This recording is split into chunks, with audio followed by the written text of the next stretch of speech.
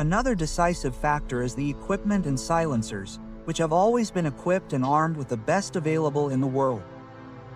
Of particular note is the Merkava combat vehicle, which in its version 4, equipped with trophy, is perfect for close combat in urban environments.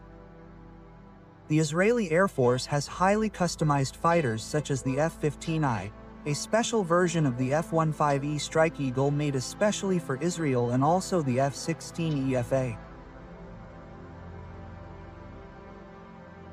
Another fighter tailored to Israeli needs, different from all other F-16 fighters in operation in the world, as is the case with the brand new F-35, with Israel receiving a very customized version, with sensors and weapons systems designed and built by them.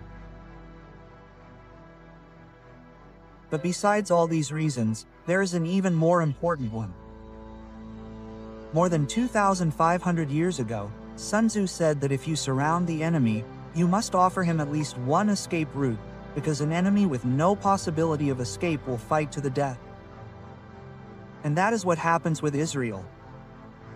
The Israelis know that if they do not fight, if they do not give everything on the front line, everything in the rear will be pushed into the sea and destroyed. For Israel there is no other option but to win,